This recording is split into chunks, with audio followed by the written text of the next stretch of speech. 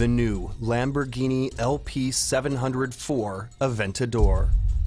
More powerful and more efficient than the Murcielago. The body is sculpted around the passenger compartment with the longitudinally mounted 6.5-liter naturally aspirated V12 situated in the middle. The look is modern and aerodynamic, but still pure Lamborghini. Driver and passenger enter through scissor doors, and the optional clear engine cover allows owners to show off the heart of the beast. The clean sheet aluminum block V12 features direct injection, variable valve timing, 4 individual throttle bodies, dry sump lubrication, and an 11.8:1 compression ratio. The big engine has a screaming high 8,250 RPM redline and puts out 690 horsepower and 509 pound-feet of torque.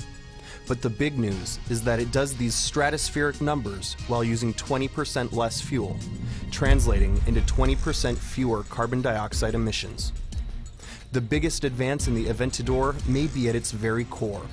It's the first mass-produced Lamborghini to use a full carbon fiber monocoque. The entire chassis weighs in at 505 pounds, yet it's 70% more stiff than the Murcielago. The Aventador's dry weight is 3,472 pounds total.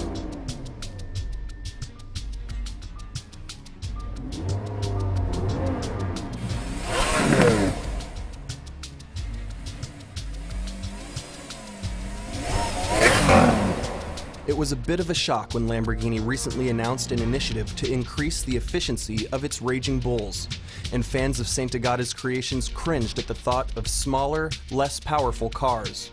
Well, they can put their fears to rest, because the new Lamborghini Aventador is as monstrous as any Lambo in history, and it's more efficient to boot.